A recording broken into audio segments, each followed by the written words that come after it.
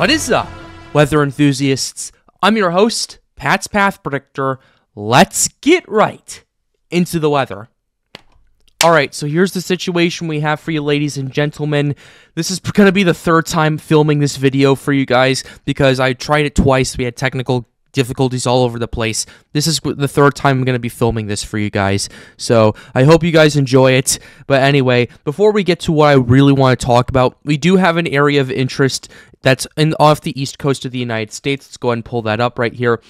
Here's the area of interest. We're going to talk about this briefly since I know a lot of people in Storms United and a lot of people in my channel are going to get some rain from this. So let's go ahead and jump right into it. A broad trough of low pressure located a few hundred miles off the southeastern U.S. coast continues to produce disorganized showers and thunderstorms. Environmental conditions appear marginally conducive for some additional development over the next couple of days before moving inland by this weekend. We still have a 10% chance of formation in the next 48 hours and 7 days, so that's just something to keep in mind, but this is going to be bringing a big rain threat for a lot of areas in the Carolinas especially. I've been talking to my buddy Connor about it. Yeah, this looks like it could be a big rain threat, maybe a few inches of rain on the coastal Carolinas right there, so we're going to have to pay attention to it, at least in that regard. But in the meantime, we have a bunch of other stuff that we want to go ahead and talk about today. Over the last week or so, we've seen some more forecasts for the 2024 Atlantic hurricane season, and what we're seeing is the probability of a hyperactive hurricane season has increased quite a lot. And we can go ahead and show you what I'm talking about. Here's the latest forecast that we have. Before we get into the latest ones, I want to go ahead and kind of talk about what they were before. TSR on May 30th released their forecast of 24 named storms, 12 hurricanes, and 6 major hurricanes.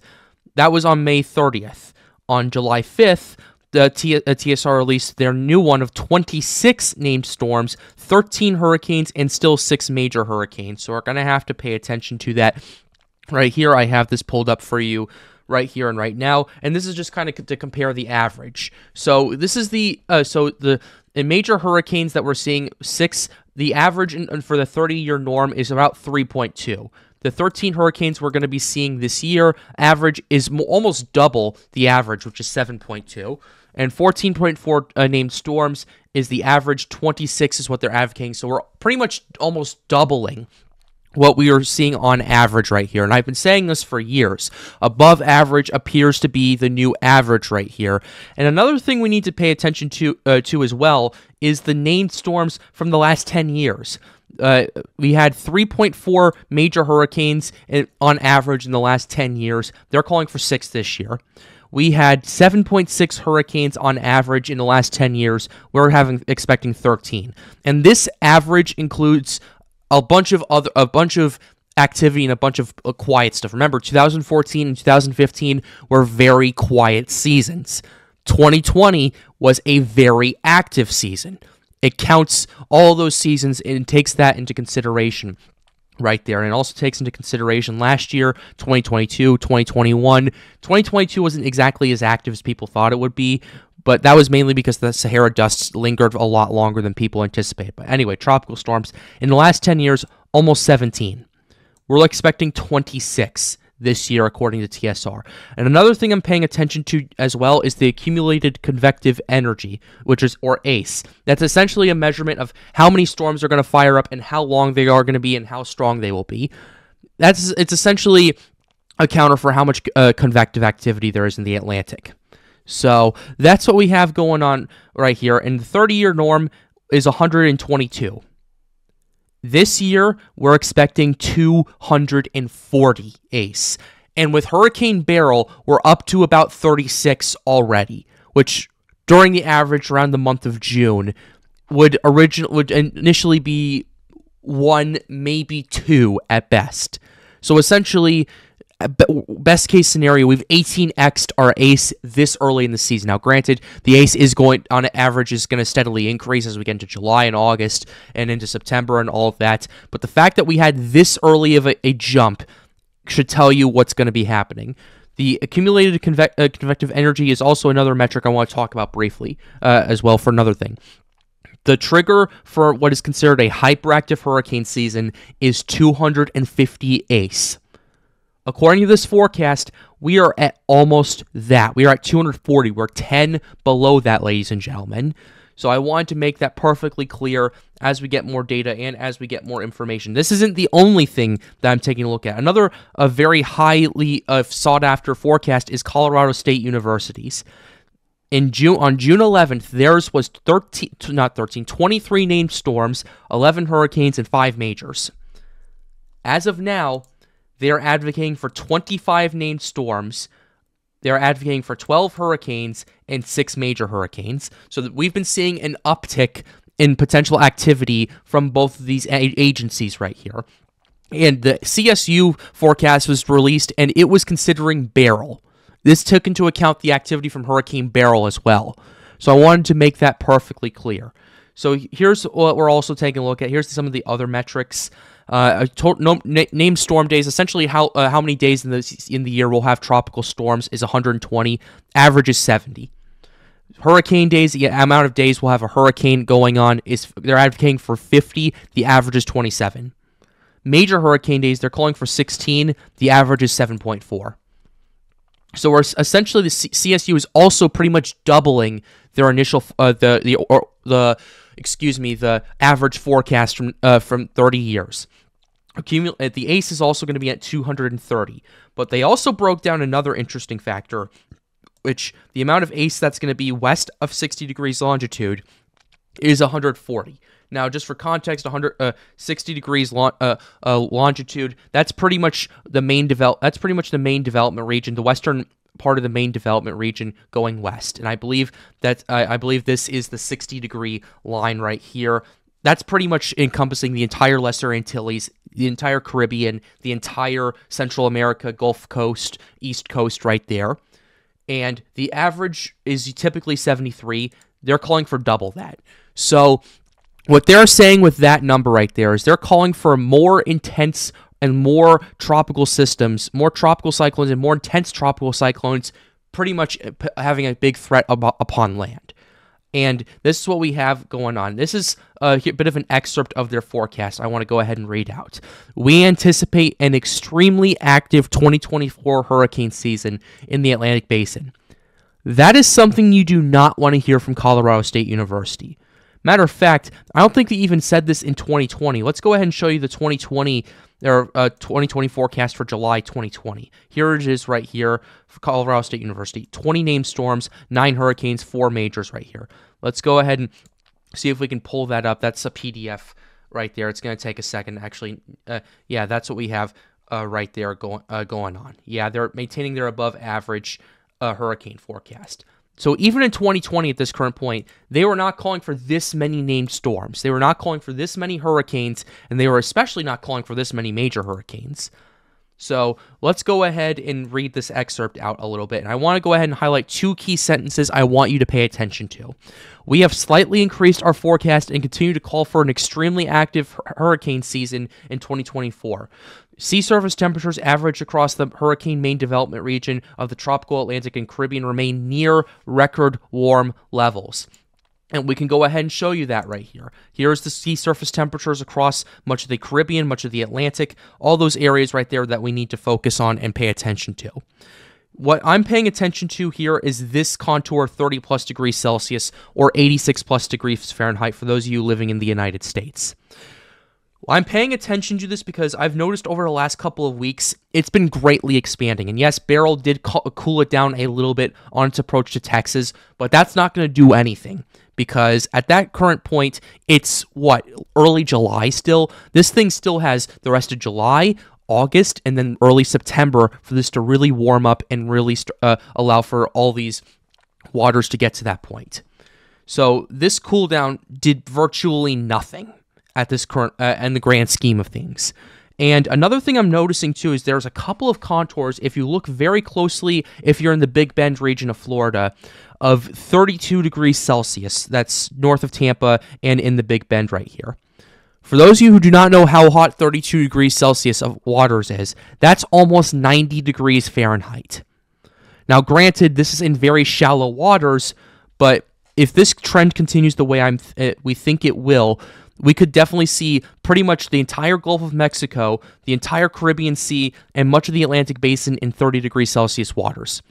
And we could see large portions of those in 32 degrees Celsius waters, which that only exacerbates the problem we have, where it just causes allows a bunch of for this thing to gain more fuel, and just allows for the waters to warm up and give the hurricanes more energy when they organize and they develop. Matter of fact, we're seeing a huge surge in sea surface temperatures, more so than what we were seeing before Hurricane Beryl. It was a steady increase, then it leveled off due to land interaction, due to the fact that Beryl was in there and it was a Category 5 hurricane at one point, but now it's absolutely going bonkers and it's surging again. It's surging faster at this point than it was last year. Matter of fact, the difference now between now and what we were seeing at this point last year is 0.1 degrees. This thing can easily overtake take 2023 sea surface temperature average waters in the next few days. That's what's concerning me right there, especially when you see that bit of a leveling off for about a day or so. This thing can take advantage and overtake it. And this doesn't just take into account the Atlantic Basin or the Gulf of Mexico or the main development region. This encapsulates the entire Atlantic Ocean. Almost all the Atlantic Ocean is above average. There are a few spots of below average, but none of them are in the tropics, with the exception of a little bit from Beryl and the Gulf of Mexico. But look at how hot these waters are above average, like pretty much in the mid-Atlantic. That right here is why the El Nino did not do very much. That is why we got 20 named storms last year. That huge bulge right there. Because what that did was it crushed the El Nino. The only thing it did was the El Nino did, which is a good thing looking back at it, was it steered it away from land pretty much. Because what it did was it weakened the Bermuda high enough for systems like Lee, like Tammy, and a few other systems not to really impact outside of the Lesser Antilles. Another thing I'm paying attention to with that is ocean heat content. This is the OHC we have for you right here. It has leveled off a little bit, but I fully expect that to really bounce back. I fully expect this to really surge, and I fully expect to see a lot of areas of 175 plus OHC across the Caribbean Sea, and especially in the loop current in the Gulf of Mexico. And speaking of which, we're going to see a huge surge of OHC in the western half in the next couple of months or so, because we're still going to have plenty of warm water. The waters that are over there that were impacted by Beryl, they're going to quickly recover. So that's what we're paying attention to right there at this current point. And it's a bit scary to me, because just based off the fact that we are seeing all this stuff happening. But let's go ahead and get back into what they're saying at this current point. We anticipate a neutral ENSO or La Nina during the peak of Atlantic hurricane season, resulting in reduced levels of tropical Atlantic vertical wind shear. Because what La Nina does is it weakens the trade winds and it weakens the wind shear with it. The forecast is above normal confidence, so they're pretty damn confident that this is going to happen. We anticipate a well above average probability for major hurricanes to landfall along the United States continental coastline and the Caribbean. Let me read that again. Major hurricane landfalls, they anticipate a well above probability of major hurricane landfalls in the continental U.S. coastline and in the Caribbean. That is something you do not want to hear if you are watching this closely. That is something you do not want to hear if you are on the coast and if you are just impacted by Beryl. That is absolutely something you do not want to hear. As with all hurricane seasons, coastal residents are reminded that it only takes one hurricane making landfall to be an active season. That's pretty much your standard stuff right afterward. But the fact that that CSU is upping their forecast even after Hurricane Beryl just barreled through the Caribbean and barreled through the Gulf of Mexico, that's pretty telling if you ask me. And another thing we need to pay attention to is not just the wind shear, not just the warm water, but we need to pay attention to the dry air. Because I've been keeping an eye on this for the last little while. I've been keeping an eye on all of this pretty much since the start of hurricane season. Right now, what we're seeing is a pattern of Sahara air layer that is going to be suppressing tropical activity, at least in the western part of the main development region, over the course of the next few couple of weeks or so. right now it's doing a decent job of holding off any tropical activity, any major tropical activity. But the big question now is how long is that going to last? And the reason I'm saying that is because I've been watching this for the last couple of weeks, and I've been watching it for the last, since June. There is not nearly as much Sahara dust in the Atlantic than there was last year, let alone 2 years ago. It was just riddled with Sahara dust in June and July. We're not seeing nearly as much, and now we're seeing a lot more moisture starting to go through across a lot of these regions right here, even outside of the main development region as well, which is pretty interesting right there. Now, there is going to be more Sahara air that's going to be moving through here in a little bit, but what I'm noticing too is just the eastern part of the main development region, there's not really, like, the Sahara air layer is nowhere to be gone. It's nowhere to be found. Now, there is a lot drier in the Eastern Caribbean and the Western Main Development Region. That's what's going to suppress tropical activity for the next couple of weeks or so. I am still going to pay attention to that. And matter of fact, let's go ahead and show you the moisture forecast, courtesy of the European model right here, just to kind of show you what I'm worried about right here. Let's go ahead and pull that up right here and right there. As you can see, there's quite a bit of Sahara dust right there, but not nearly as much as what we were seeing last year. And another reason I'm pulling this up too is to kind of show you this feature right here off the coast of Bermuda. That is the Bermuda High. Typically around this time of year, you see the Azores High at its peak. Now we're seeing the resurgence of a Bermuda High pretty much in early to mid-July at this current point. That's another tone setter, and that's another factor as to how the steering currents work for hurricanes. And this is what Colorado State University is worried about when it comes to hurricanes impacting the Caribbean and the United States. Matter of fact, let's go ahead and take a look at the main sea level pressure anomalies. This right here is well above average. The high pressure system over Bermuda is well above average at this current point. And there's also decently low below average pressures in the tropics. What that tells me is there's going to be very strong steering currents. In short term, there could be a little bit more bad weather. I'm not saying tropical systems are going to make landfall or they're going to develop or anything like that. That's likely not going to happen for the next couple of weeks or so. I know we have an area of interest that we're paying attention to, but we're not going to really see much in the deep tropics, at least until we get into mid to late July. But that's what we're paying attention to right there. And we just see this huge, powerful Bermuda High right there. And it does kind of start to die down a little bit. But regardless, you start to see that another one of those factors right there just starting to organize and develop and everything like that. And another thing with the Sahara dust, I want to pay attention to it. The Sahara air layer is not nearly as extensive as it was last year. It's on all metrics, it's down, down, down. That's the amount of Sahara air there is. Yes, there is still a lot of it, but if based off of what I'm seeing right now, this does not look like it's going to. This looks like it's going to clear out pretty much by the end of July. It took till the second week of August last year to do it. Now, part of the reason for this is because there is like monsoon season in the Sahel this year, which is just south of the Sahara, has really started to ramp up in the last couple of weeks. And what that's doing is it's putting more moisture in the main development region, and uncoupled with that, I forgot to even mention this, we're starting to see the ITCZ flare up even more, and now it's north of the equator. And what that's going to do right there is it's going to allow for even more moisture to kind of persist and stay across much of the tropical Atlantic over there, at least in the main development region. There's not going to be much activity because the Sahara dust is doing a good job suppressing tropical activity in that part of the area right now. But the reason I'm showing you these models is, what are we going to see 2 weeks from now? What are we going to see even a week ago? What are we going to see 3 weeks from now? It's just stuff that I'm paying very close attention to, and if you're in the tropics, this season's not even close to done yet, and I will definitely keep you updated here on the Pat's Path Predictor channel. Be sure to leave a like and subscribe to the channel if you are new. Remember, we are trying to get to 10,000 subscribers by July 17th, which is my 21st birthday, so if you guys could hit that subscribe button, that would be very much appreciated. I've been doing this for 3 years. I want to keep doing this as long as I can. But remember, the goal of this channel, as always, is to get more people engaged with weather.